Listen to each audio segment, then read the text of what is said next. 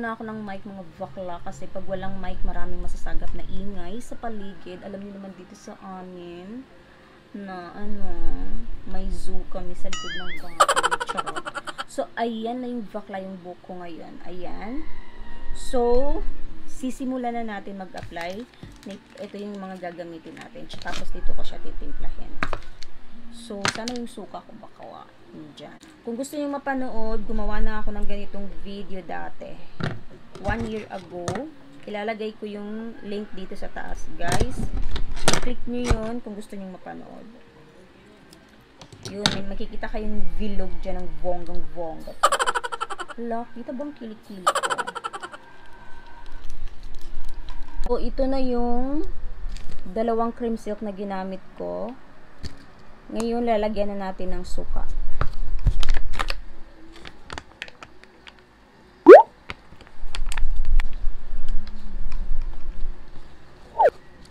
May suka na siya. Ayan. Nandiyan yung mic ko. Nilagay ko lang dyan. Ayan. Parang konti ang haba ng buhok ko. Ito lang. Baka magkakasya din.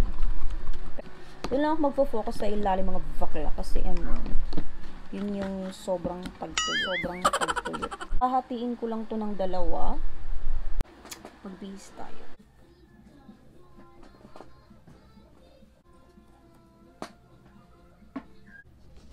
So, yan, bakla, na mix ko na siya. So, maglalagay ako dito sa ilalim. Hindi na ako gagamit ng gloves kasi wala namang kulay or wala namang matapang na chemical na nilagay or ginamit ko dito. So, dito tayo magsisimula sa ilalim kasi ito sobrang dry talaga nitong mga bakla. Ayan.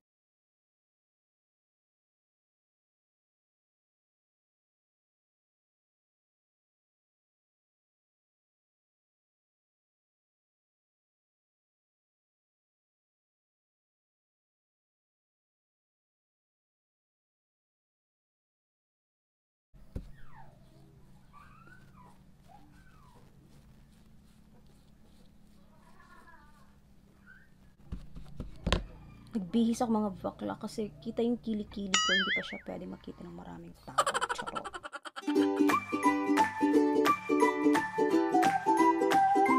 Yun guys, ubos na siya. So, kinulang yung natin, mixture natin. Gaganon-ganon ko na lang, parang ipe-press-press ko na lang dun sa hair para ma-absorb ng buhok ko. Kasi nga kinulang yung ginawa natin. So, ayan. Pero gaya nga ng sabi ko sa inyo kanina, dun ako nag-focus sa ilalim. Kasi ito yung dry. Ang hirap niyang suklayin, guys. Yung pagkagising mo ng umaga, sobrang hirap niyang suklayin. So, ayan. Kung hindi magbabago yung isip ko mga bakla, baka putulan ko yung hair ko. At DIY lang din yung gagawin ko. Tapos na bakla. Ngayon, lalagyan ko muna siya ng plastic kasi wala akong shower cap. So, lalagyan ko siya ng plastic para ma-absorb talaga ng buhok ko yung nilagay nating treatment kanina. So, ayan mga bakla, 30 minutes or 30 to 45 minutes antayin natin bago ko siya banlawan. Binanlawan ko na siya bakla.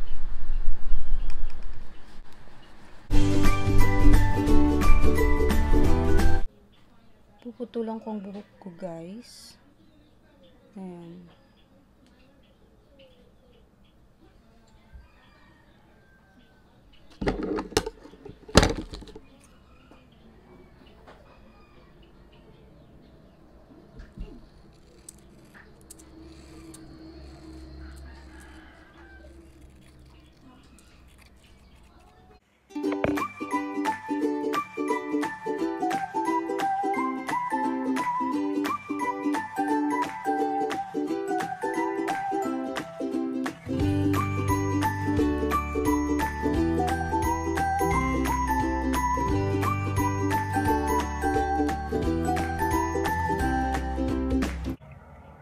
yun guys, lumipat ako dito na pwesto kasi mas maliwanag dito na side. I highly recommend itong guys, itong Consuka. So any conditioner pwede yung gamitin kahit ano. So ang ginamit ko ngayon is yung keratin na cream silk tsaka yung cream silk na color pink. So pwede kayong gumamit ng kahit anong brand ng conditioner, it doesn't matter. Bakla, ito na yung result niya. Sobrang dry talaga nito bakla. Hindi ko nga lang na videohan kanina yung before ko siya i-shampoo. Sobrang dry kasi nga hindi siya kayang suklayin talaga. So kailangan ko siyang lagyan ng kasi isang kaputak talaga bakla na cream silk or ng keratin nilalagay ko. Kung tatanungin niyo ako kung i-recommend ko to sa inyo, yes, I highly recommend this guys sa inyo guys. Kung feeling niyo nagda-dry na yung buhok ninyo, feeling niyo frizzy hair na kayo, pwede niyo gamitin yung Consuka. Yun nga lang guys, hindi po pwedeng gamitin na araw-araw. Hindi siya advisable na gamitin araw-araw. So siguro every 2 months or once a month po pwede na yun guys. Ginagawa ko siya every 2 months. Hindi ko talaga siya inaaraw-araw or yung once a week, hindi. So ngayon ko lang pinakita sa inyo na ganito yung ginamit kong yung mga product or mga brand. Kasi dati gumamit ako ng ang ginagamit ko talaga is yung apple cider vinegar. Pero naubusan ako noon. So, Silver Swan ang ginamit kong suka ngayon.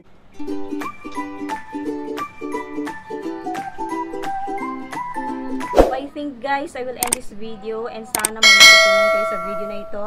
Sana nagustuhan niyo ang video na ito, and if you do like this video, please give it a thumbs up and subscribe to my channel mga bakla if you haven't yet. Thank you so much guys for watching. Bye!